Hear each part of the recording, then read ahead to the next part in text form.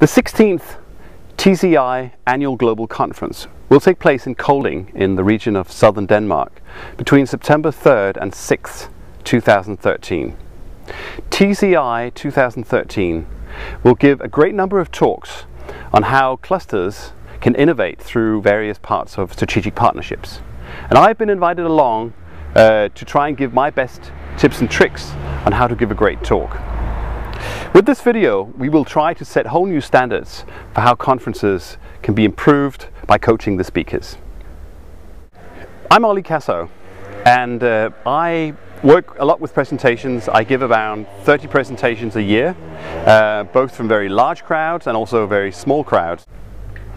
In addition to speaking on topics like social capital and purpose-driven business and bicycle cultures, for the past 2 years I've also dabbled with organizing the TEDx conferences, where I've been responsible for curating and coaching the speakers, which is quite interesting because that means I get to get involved with both the very experienced speakers and all the newcomers. I also help organize internal conferences, and what that has taught me is that absolutely everybody can deliver a great talk. It all really boils down to whether you have a great idea, whether you have the passion, and whether you're prepared to practice and practice and practice. So what is Pecha-Kucha? Well, Pecha-Kucha is a Japanese presentation format, and what it really is a PowerPoint presentation on steroids. You're restricted to exactly 20 slides, and each slide takes exactly 20 seconds. Which means that your presentation will be done and dusted after exactly 6 minutes and 40 seconds.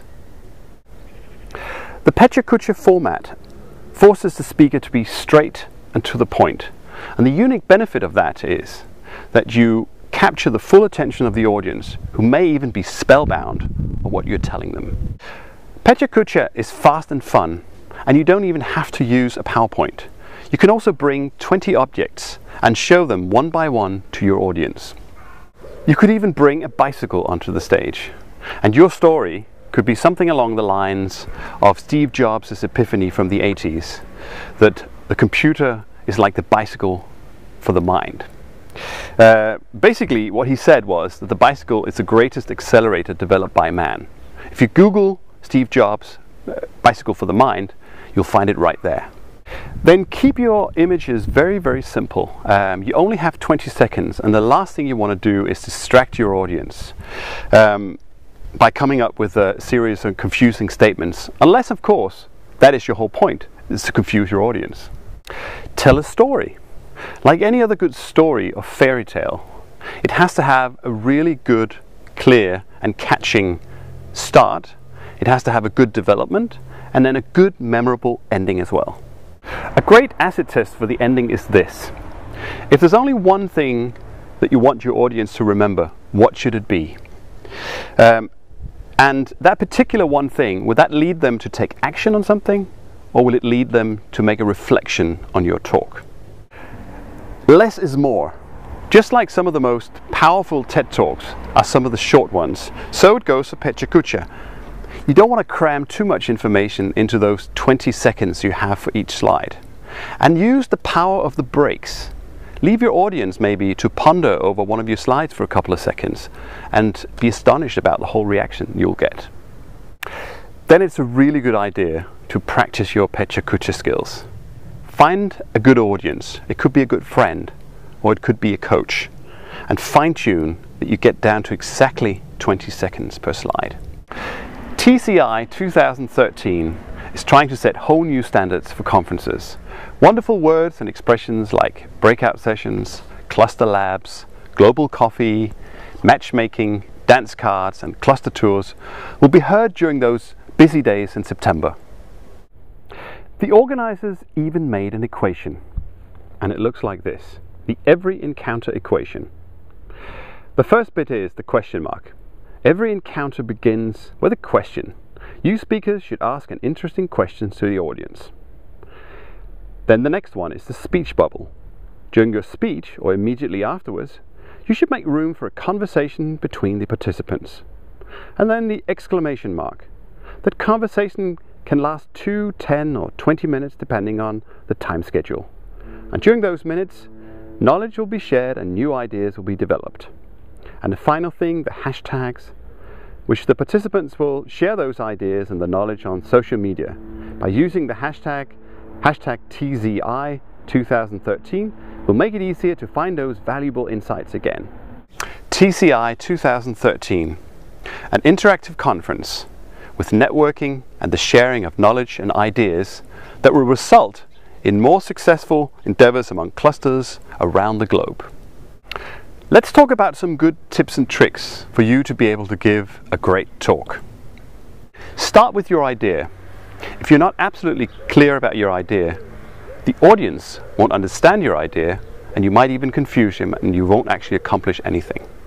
Pretend that you're the audience with 1,000 priorities and ask the hypothetical question as an audience, why should I care? Once your idea is crystal clear, move on to your script, tell a story, and build up your arguments in such a way that you won't lose your audience. Work on the human side of your presentation as well, your relationship with the audience. I like to use the trust equation, which can be used in many different areas, but I think it's particularly useful when you're giving a talk. It looks like this. It's very simple. If there are any mathematical geniuses out there, you probably know what it is. The C stands for credibility. You've got to be credible. People need to definitely believe what you're talking about. The R stands for reliability. So you need to be consistent in your message as well. You need to be reliable. The I stands for intimacy. So it's definitely a good idea that you create some sort of a bond, a linkage with your audience. The S at the bottom is probably the most important thing because you can have the credibility, you can have the reliability, you can build up the intimacy with your audience.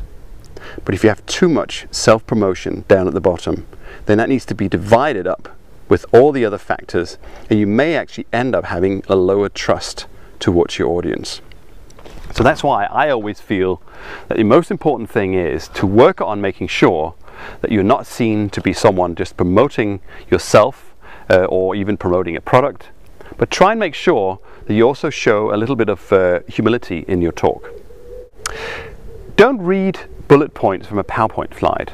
In fact, don't use bullet points at all. In fact, you can learn quite a bit from the Pecha Kucha and just use images to talk from in your talk. Be yourself, be authentic. By all means, move about, but don't pace back and forth. Practice breaks as well. Breaks are a great way to relate to your audience. Have eye contact as well, but make sure that you don't have extremely long eye contact with one particular person. Shift between the audience and sometimes just gaze over your audience as well. And then make sure your hands are not a distraction. If you do feel that it's difficult to place your hands somewhere, you can always put a paper clip in one of your hands. There is absolutely no substitute for practice. Make sure you practice a lot and make sure you have the time to practice a lot. Some people feel they need to practice 20, maybe in 30 or 40 times, but it will pay back. Find a coach or a really good friend and solicit a lot of feedback. That's it. Have a great talk and have a great conference.